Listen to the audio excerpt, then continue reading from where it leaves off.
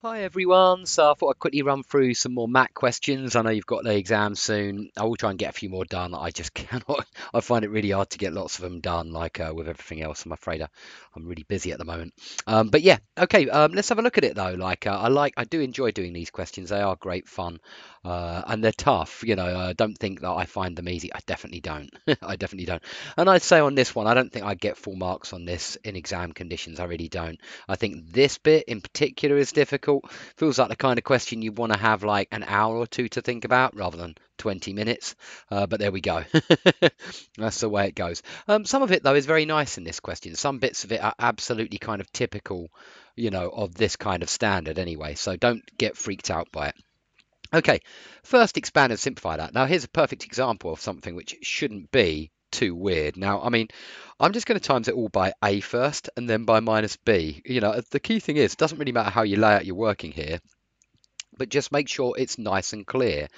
So if I times everything by a first, I get a to the n plus 1 plus a to the n b,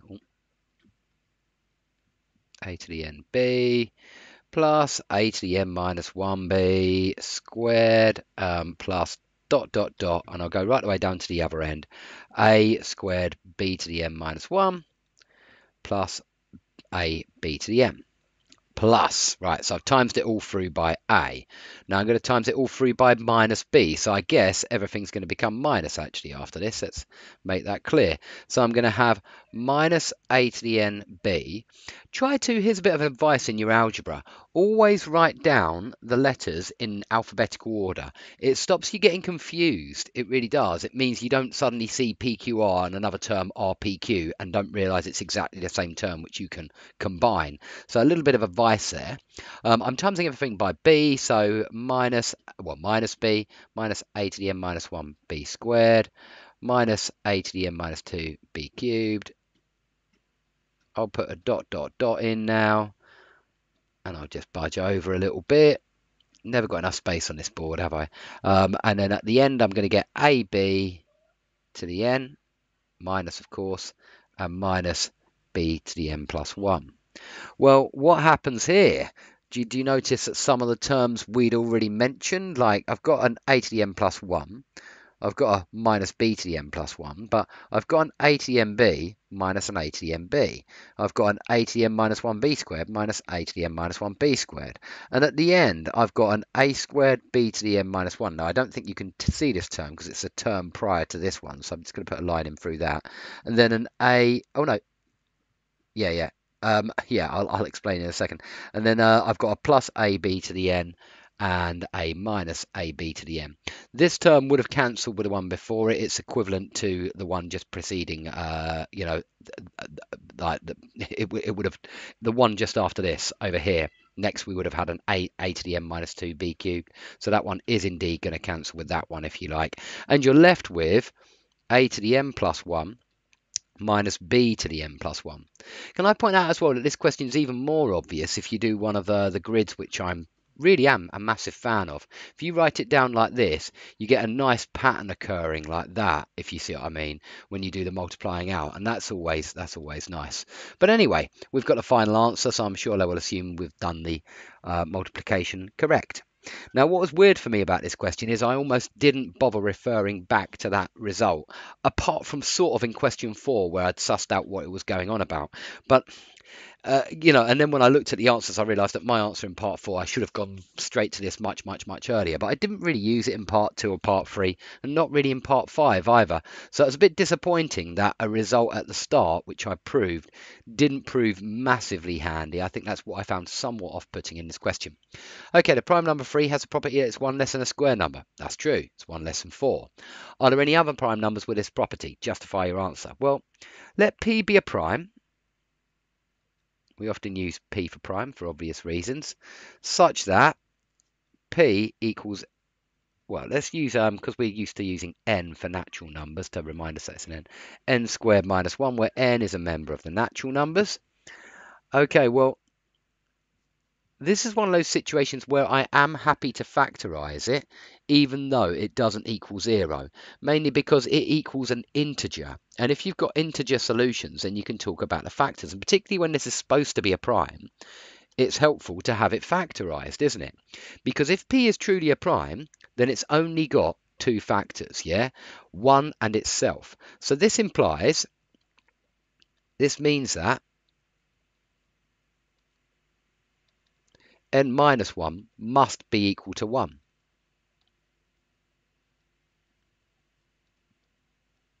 And therefore n plus 1 must be equal to P, yeah? But if n minus 1 is equal to 1, oh, I'm sure you can see where I'm going through with this. You probably went through this in a similar way yourself. Well, then n equals 2, and therefore P, well, P is 2 squared minus 1, P equals 3. This is the only possibility. Yeah, it's the only possibility. And we can see that because 1 less than a perfect square is a difference of 2 squares. And if you've got a difference of 2 squares, you've got definitely two factors. And because P has to be prime, one of those factors, the smallest one, has to be equal to 1. I don't have to check n plus 1 equal to 1 because it's the smallest factor which is equal to 1. If you do n plus 1 is equal to 1, then you get n equal to 0, and P turns out to be minus 1, but it's a positive number. So this is only possible whilst P equals 3, as there are no other, as otherwise it has factors greater than 1.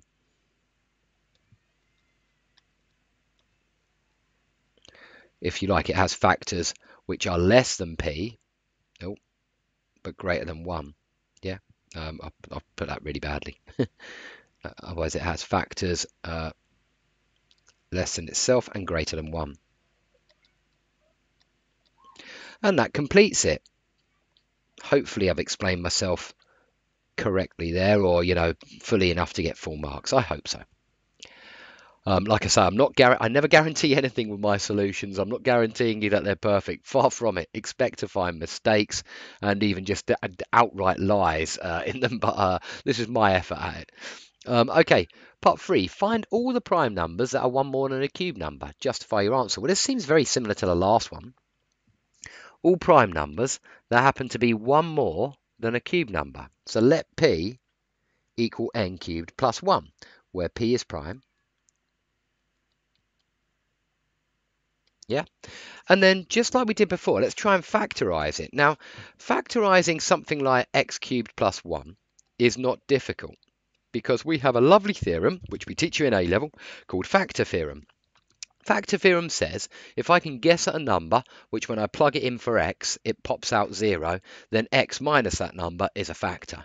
And I can have a lovely little guess here at minus 1, because minus 1 cubed is minus 1 plus 1 is 0. And that implies that x plus 1 is a factor of x cubed plus 1. It's the same here. I know straight away that n plus 1 is going to be a factor of that. Now, when I'm trying to work out what times is by that to give this, I use a little grid. I love these little grids. They are great. We need an n squared to make the n cubed. But that also gives me an n squared, and there's no n squared terms in here.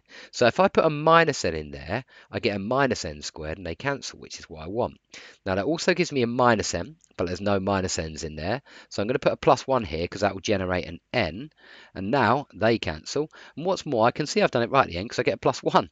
So in other words, n plus 1 times n squared minus n add 1 is the same as n cubed plus n, and multiply it out by all means. And now I'm going to use a very similar argument to before. Either n plus 1 equals 1, because I can't really see what obviously is the smaller one out of these two factors. I'm going to say either n plus 1 equals 1, but in that case n is 0 and p is 1, but p is supposed to be prime, so that's no good. Yeah? Nope, if you like. I'd probably explain it a bit clearer than that in the exam. I'd probably just put nope, as p is prime. Okay, so maybe n squared, if you like, or either that or n squared minus n plus 1 equals 1, in which case n squared minus n equals 0, in which case n times n minus 1 equals 0, in which case either n is 0 or n equals 1. Okay, we get a bit more mileage out of n equals 1 because we get 1 cubed plus 1, we get p equals 2. In other words, there's only one cube number. There's only one cube number such that when you add 1 to it, you get a prime number, and that cube number is 1. 1 cubed is 1. It's a really unsatisfying answer, this. If you look on my videos, there was a good question on the Mathematical Olympiad for Girls, the MOG. It was the very last question on a paper. Obviously, it's the Mathematical Olympiad, so it's very, very difficult, but it's really similar to this in that it was asking you to find all prime numbers that satisfied a particular equation, and there were really small ones, and so it was somewhat unsatisfying, I felt anyway, at the end. But you know, you almost want to find a hidden one and then be much happier. But there we go. Okay, so this shows us there is only one prime number, or only one cube number, which yeah, maybe which way around shall I put it? How was it put in the question? I forget the question. There is only one prime number that is one more than a cube number. Hey, where have you gone? There's only one prime number which is one larger than a cube number.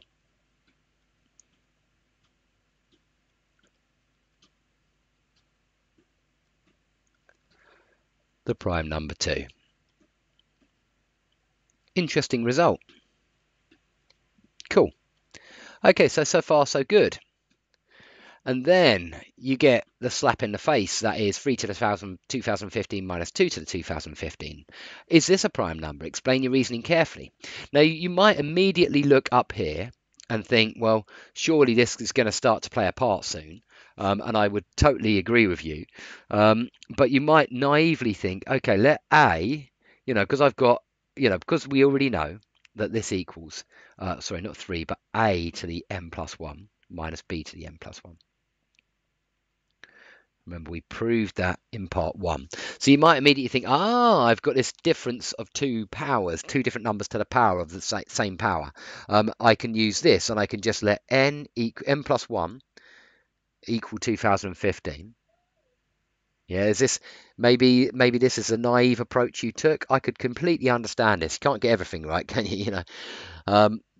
So n is 2014, so you get 3 minus 2 multiplied by 3 to the power of 2014 plus 3 to the power of 2013 times by 2, and so on and so forth. The trouble with this is 3 minus 2 is 1, and this result will therefore equal 3 to the 2015 minus 2 to the 2015. It will be the same thing. So it looks like you might deduce from that, oh, maybe it is prime. You haven't proved it's prime. You've just shown that this is one way to factorize it, and it happens to be 1 times itself. But it doesn't prove that it's prime, does it? In the end, with this one, and like I say, I wouldn't have got this in test conditions, I don't think, because it took me longer than that. What I did was similar to like what I was doing here, but with grids. I thought, well, I know 2015 is 5 times 403. Yeah. Then I thought, can I write this using this kind of property where, you know, we subtract it each time? I'll show you what I mean. 1 second. So I thought, well, I've got like 5 lots of 403 there. So maybe I should try writing it like this. 3 to the 403 minus 2 to the 403, yeah? And I thought, can I multiply this by something to make 3 to the 2015 minus 2 to the 2015? Well, clearly I'm going to have to start with 3 to the 1612, because add those powers, they come to 2015. So it gives me 3 to the 2015. And my idea was, I'm going to take away one, then add the other. Take away one, then add the other, because this will give me 3 to the 1612 times by 2 to the 403. Oh, I need to get rid of that now. So I need, what do I need? I need a 3 to the 1209 times by 2 to the 403, because then I'll completely cancel that. I'll end up with 3 to the 1612 times 2 to the 403, and they'll cancel. But I'll also get a 3 to the 1209 times by a 2 to the 806. Now that's great, because I can just continue this kind of argument each way down, and I'm stepping down in multiples of 403, so it's going to go to 0 and tie up nice and neat at the end. So I get 3 to the 806 times by 2 to the 806, I think, and then that will give me 3 to the 1209 times 2 to the 806. They cancel now, and I get minus 3 to the 806 times by 2 to 1209. Then I'm going to times that by 3 to the 403 this time, times by 2 to the 1209, and that's going to give me 3 to the 806, 2 to the 1209, 1209. They cancel again. I'm sure you can see where I'm going with this now. 3 to the 403 times 2 to the 1209. Big powers, eh? Big numbers we're dealing with here. And then finally, we get 3 to the 0, if you like, and then 2 to the 1612. And sure enough, I get 3 to the 403 times 2 to the 1, sorry, somebody's ringing me, times 2 to the 1612. Oh, look, I forgot to add that on there. Honestly, you don't know what it's like living in my house. I've got somebody who's in the house ringing me right now, and it's making it very stressful. Okay, so 1612 cancels with that, and sure enough, whey, you get 3 to the 2000, 2 to the 2015. And look at that, they all cancelled, and that has got a minus on it. So, no, it's not prime, but it's damn hard to find a prime number. Now, when I looked at their solution, I realised they'd done a very similar argument, but with 3 to the 5 here and 2 to the 5, which is interesting because they found quite a small prime number, which is a factor of 3 to the 2015 minus 2 to the 2015. This question reminds me of the kind of Olympiad questions, and it's a reason why, if you think you shouldn't be looking at Olympiad questions when you're practicing these kind of extension papers, think again. They're a great source of questions because what they don't do is ask you tons of stuff about A-level maths. It's not really on A-level, but that doesn't mean it's easy, as you can just see from that question. That wasn't really about A-level content, was it? But it was a hard question. So yeah, is it a prime number? No, because I just found a factor, and it was 3 to the, whatever it was, 3 to the 403 minus 2 to the 403. That is a factor of that. Okay, this last one's kind of cute. I particularly, after I come up with my kind of explanation. My explanation was like this. I was like, well, if it's a cube number, if this is a cube number, and k is an integer, then I should be able to factorize it into stuff cubed, yeah? Because it's a cube number. Well, let's look for a factor there. Well, k equals minus 1. Once again, from factor theorem, you see you get minus 1 plus 2 minus 2 plus 1. Yeah, minus 1 plus 2 minus 2 plus 1. Look at that. That is actually 0. In other words, k plus 1 is a factor. So I actually factorized it into k plus 1. And it's got a very similar factorization before. You can do this without the grids. K cubed plus k squared, but I need a 2k squared, so plus k.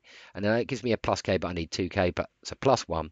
And I think that's it fully factorized. And I was just like, well, you know, it can't be a cube number because I should be able to factorize this into stuff cubed, but I can't factorize this into stuff cubed. So I knew it wasn't a cube number. Now, I could write some explanation and hope for some marks there, but in the end, I must admit, when I saw their answer, I was like, yeah, their answer is much better than mine. They point out, well, k cubed is obviously less than k cubed plus 2k squared plus 2k plus 1 because k is a positive integer, yeah?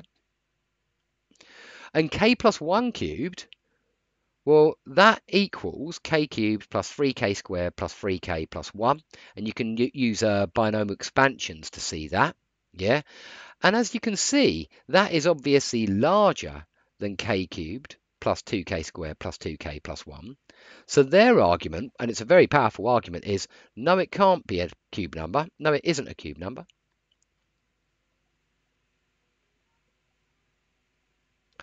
As it lies between two consecutive cubes, which is a great point.